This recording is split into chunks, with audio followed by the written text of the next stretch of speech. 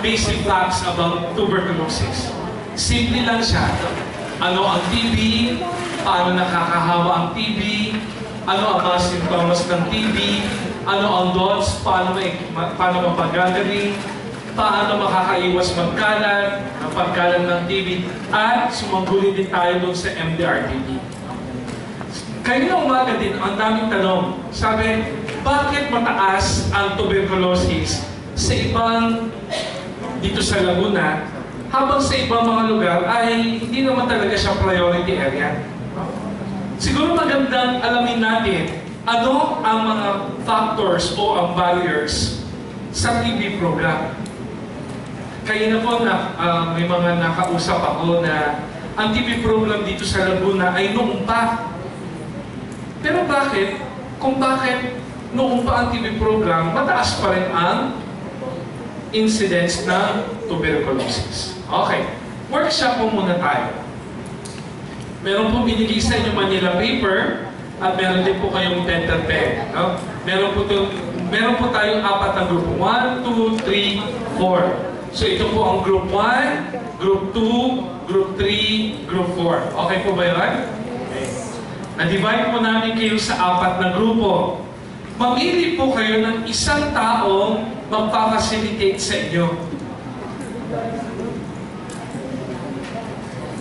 At pagkatapos nun, magtatalakay kayo. Bibigyan ko po kayo ng tanong. At mag-a-assign din po kayo ng rapporteur o yung reporter. Okay? So meron kayong facilitator at meron din po kayong reporter mamaya. Mamaya magre-report. At sana sa pag-report, dahil nag-discuss na kayo, ang gagawin nyo lang, basahin kung anong naisulat doon sa Manila paper. Ano po ang ating tatalakayin? Napakadali na ginagawa na natin kanina pa. No? In your experience and in your knowledge about your area dito sa Laguna, what are the factors or the barriers that contribute to low case finding and low case holding of tuberculosis patients?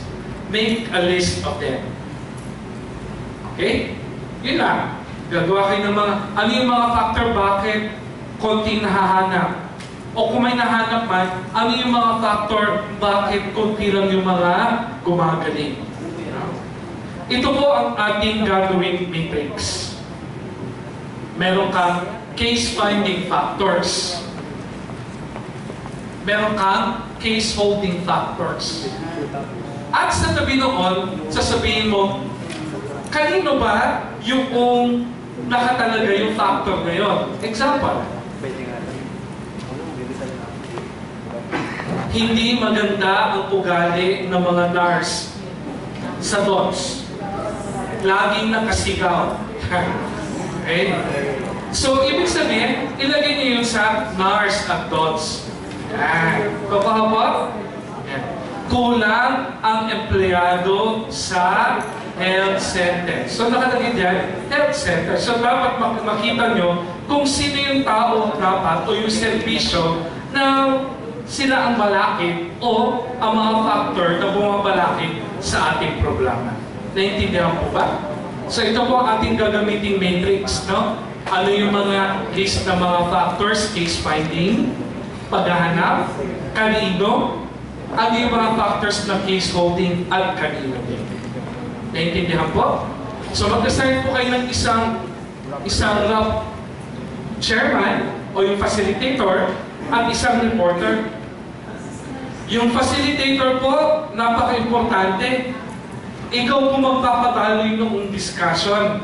Kasi pag wala ka, kung sino-sino na lang ang pwedeng magsalita at baka nauulit lang yung mga binabahagi. So kailangan po meron kayong isang facilitator. Again, ito po ay isang exercise para po pagdating nyo sa community, this is already an exercise on how to facilitate discussion and workshops.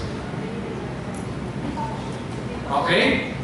So bigyan ko po kayo ng 1 minuto para mamili ng reporter at ng facilitator.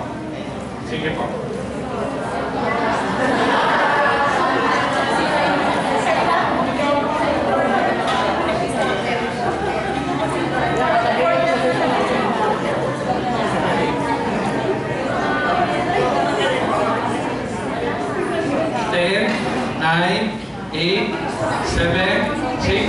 5, 4, 3, 2, 1. Okay, group 1, facilitator.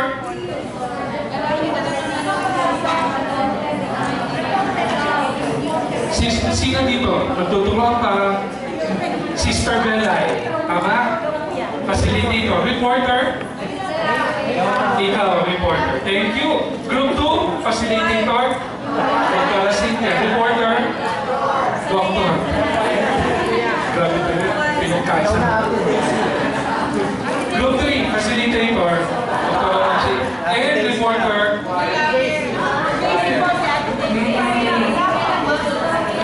Okay, siya. Reporter. Group 4, facilitator. Doktora and reporter, si Miss Irma. Okay. Bibigyan ko po kayo ng 15 minutes para po ilista yung ating mga factors. Okay? You can start.